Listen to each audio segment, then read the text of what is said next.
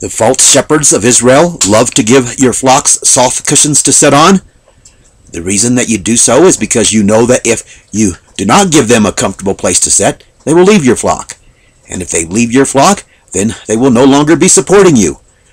Here is what my Father's word says about your sewing the soft cushions that you have sewn for your flocks to sit on, and dubbing the walls of your whorehouses with untempered mortar.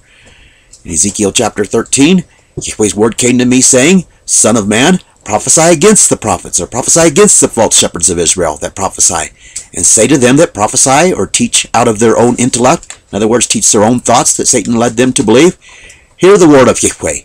Thus saith Adonai Yahweh, Woe to the prophets or the false shepherds that follow a vile spirit and see nothing. The prophets or the false shepherds of Israel are like the jackals in the places of desolation. They have not risen up the breaches, neither have they closed up the wall, so that the house of Israel will be able to stand in the battle in the day of Yahweh. They perceive vanity and divination and falsehood, and they say Yahweh has said it, but Yahweh has not sent them, and they hope to establish their own word. Have the false shepherds not perceived a vision of vanity, and have they not spoken a divination of lies, whereas they say Yahweh has said it, albeit I have not spoken it? Therefore thus saith Adonai Yahweh, because they have spoken vanity and perceived lies, behold, I am against them, saith Adonai Yahweh. And my hand will be upon the prophets and the false shepherds that perceive vanity and that distribute lies. And they will not be in the assembly of my people, neither will they be written in the scroll of the house of Israel, neither will they enter into the land of Israel. And they will know that I am Adonai Yahweh. For this reason, because you false shepherds have led my people astray, saying peace, and there was no peace, and you built up a wall, and behold, it was dubbed with untempered mortar. It was dubbed with the false salvation doctrines that gave people a false security in their eternal status. Say to them which dub the wall with untempered mortar, it will fall, and there will be a gushing rain of hailstones, and it, and you who remain in it, will fall. The storms and the winds will break it down. Lo, when your wall has fallen, will it not be said to you, Where is the dubbing wherewith you have dubbed it? Therefore thus saith Adonai Yahweh, I will break down your wall. He says, he's going to break down all of the false religions that are set up with lies and false prophets and false shepherds. He said, I'll break down your wall with storms and winds in my fury, and there will be a gushing rain of great hailstones to destroy it in my anger and in my fury. I will destroy the wall that you have dubbed with untempered mortar, and bring it to the ground, so that the foundation, referring to the sand that our Messiah spoke that your houses are built on, if you are not doing his Father's word, he said, the foundation therefore will be discovered, and it will fall, and you will be consumed in the midst thereof, and you will know that I am Yahweh.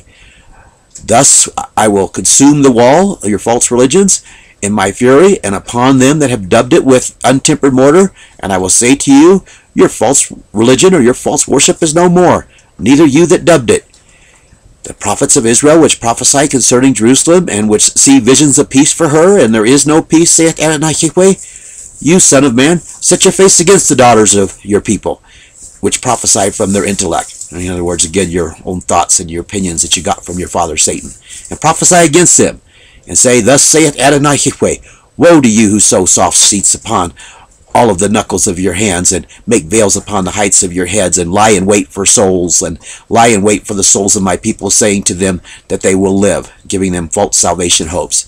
You defile me among my people, for handfuls of barley and for pieces of bread. You teach your lies to your flocks to line your pockets.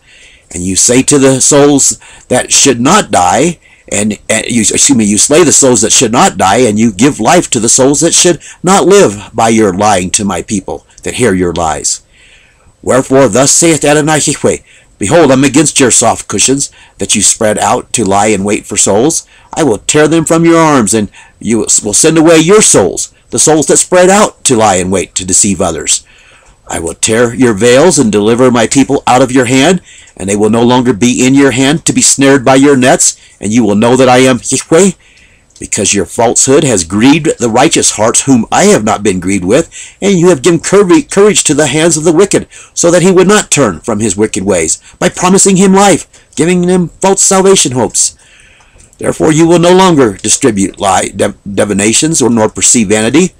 I will deliver my people out of your hand, and you will know that I am Yahweh. He is going to deliver a people out of the false shepherd's hands, but this people has to first come out from your whorehouses, and return to him. I'll read verse 11 again. He says, say to them which dub the wall with untempered mortar, it will fall, and there will be a gushing rain of hailstones, and it and you who remain in it will fall, and the storms and the winds will break it down.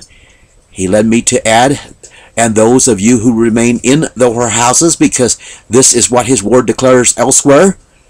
The revelations of our Messiah that he gave to the Apostle John says in Revelations 18:4, and I heard another voice from heaven saying, come out from her, my people, so that you are not partakers of her sins, and so that you do not receive of her calamity. Repentance is required. The children of Israel had to choose to leave Egypt. With Pharaoh, Yahweh showed himself strong through plagues and pestilences. But the problem is, you love Pharaoh, and you want to stay in the bondage that you are in. You love the darkness rather than the light. Egypt is in your heart. His word is his witness against you. He has sent both of his witnesses with this testimony, but you will not hear them. So instead of humbling a leader like Pharaoh into letting you go, he is going to humble you to cause you to consider what is truly in your heart. And if you will not be humbled into hearing that which his word says, what it declares, he is going to purge you from before his face. His will is going to be done on earth as it is in heaven. Satan and his rebellious crew are going to be bound, and the one whom he gave his word to for a name is going to rule here with the rod of iron, along with his temple that was built with his word. And all who do not want to live his will are going to be purged from the earth. Come out of her and flee from the soft cushions before the walls that were dubbed with untempered mortar come crashing down upon you. Thus saith Yahweh Elohim.